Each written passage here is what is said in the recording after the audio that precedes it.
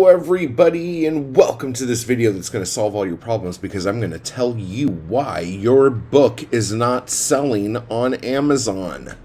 BAM! Okay, so here it is. This is kind of also a retraction video or an apology video, because again, I'm in the business of making apology videos all the time. No, but I did that video on Shaylin Wrights. And in the video, I talked about, I think it's called Reedsy, the thing that either she's a spokesperson for or owns a part of or whatever. And I gave her shit because in the thing, it says, do you want to know why your book's not selling on Amazon? It's because it's not professionally edited. Well, by that time, I skip ad. Because, like, that's the 5-second thing. So I never heard the rest of the spiel, the glockenspiel, okay? So, because I've been talking about it a lot, the psychotic computer AI goes, oh, he would like to see that ad from Reedsy again. And so the ad came up again, and I'm like, oh, I'll watch the whole ad now. And honestly, the ad goes into a little bit of some of the shit I was saying.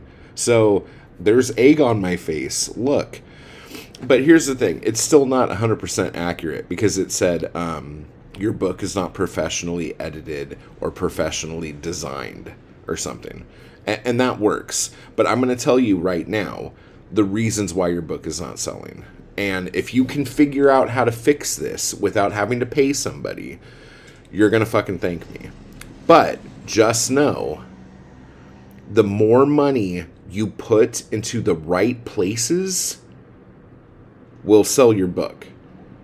You could put a shit ton of money into absolute bullshit garbage that will not help your book sales. But you can put it in good places that will help your book sales. So first off, the cover. And they talked a little bit about this in the Reedsy thing, so that's fine. Your cover has to be good. If you were like, I'm going to make my own cover just because, you know, it's my book and I really like this picture I took of a twig back in fucking whatever. That's not going to cut it, okay? But it's not just having your book cover look good. It's also having your book cover look like what other book covers in your genre look like, okay? Because you could have the best looking cover in the world, but if that cover does not represent the type of book you've written, it will not sell to that crowd because the look of it is not recognizable. Okay? So for instance, what's a good example of this? I'll use my Black Star books again because these are the books that I experimented with more than anything. So the problem with Black Star Canyon or the Black Star series or whatever is that I tried to make a series that had elements of everything in it. It was a literal smorgasbord of things, okay? And the problem with that is that when you make your book a smorgasbord, Amazon doesn't know what the fuck to do with it, so they'll just like fucking push it off to the side. So because I felt the main shit of Black Star was a mystery, I ended up changing all the book covers to resemble the like top selling mystery books book covers. Okay? That bit me in the ass because apparently, even though I feel like the book's a mystery, when people read it, they feel like it's more horror. So people bought the book thinking it was going to be a mystery, and it was not exactly that, and that pissed them off. So the reviews I had reflected that. Now, if I would have redone the covers again, or at least used the original covers that I had, it would have come across more as a horror and would have done better on that reiteration of the book.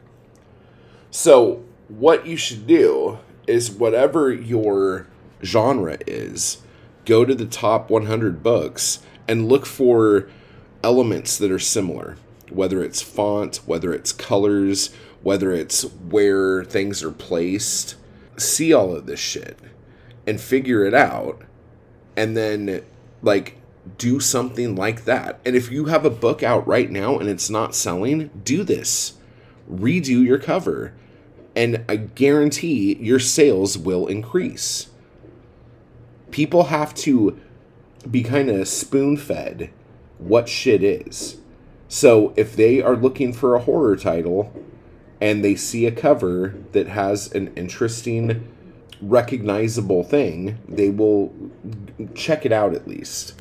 And then we go to the next problem, your title. If you have a horror novel, and I'm just using horror because it's an easy thing to go off of, but if you have a horror novel and it's called Butterfly Kisses, that title might mean a lot to you, but to a fan of horror, they're not going to fucking get it.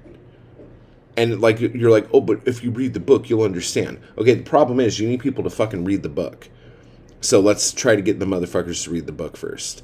So, then you could call the book Ripping Wings Off of a Butterfly.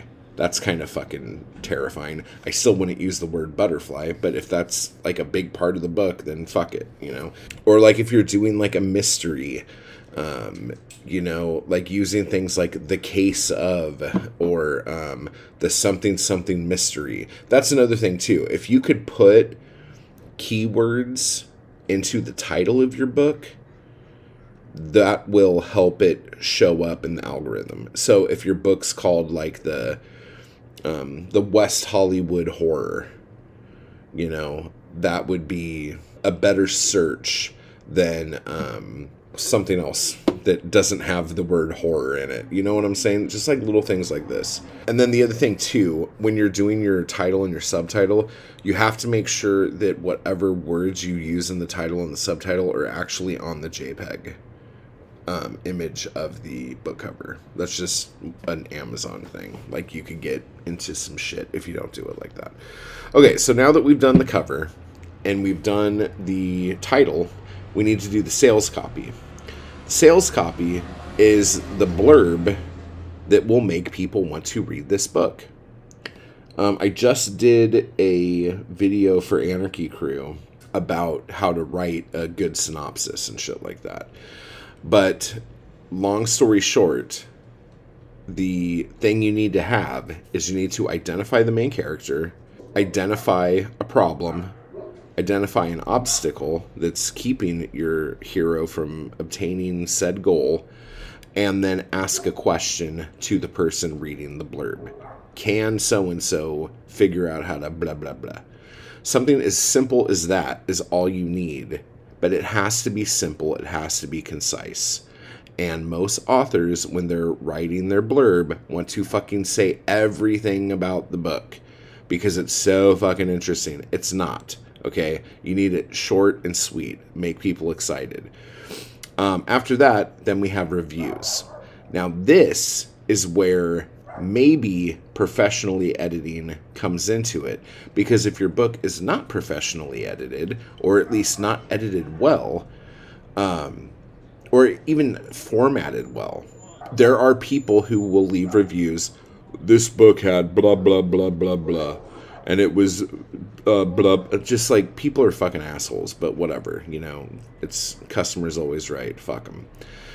So in that point, you would want to have some good shit.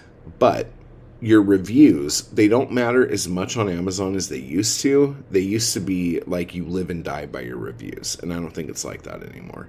But it's still good to have more positive reviews than negative reviews. You know what I'm saying? So, with all of that said, those are the things that you need to actually think about when you are selling your book on Amazon. Now, also, with all of this, your keywords have to be fucking good. If your keywords suck, no one's going to find your book. Okay? And keywords and trying to come up with good keywords and all this shit, that's a whole other fucking thing. And the way Amazon works, and I would assume a lot of people know this now, but like when I talk to people, they still are confused by this. Depending on what keywords you use, certain keywords only relate to certain categories. So because you only pick 2 categories. So if you pick a category, but then you're using keywords for categories that aren't in your 2 categories, that cancels it out for some fucking stupid reason. So if you go on KDP or even just Google search Amazon keywords, there's usually like a chain of like, there'll be like some sort of graph or Excel spreadsheet looking thing. And it'll tell you what keywords work with what categories. And so that makes it a little bit easier.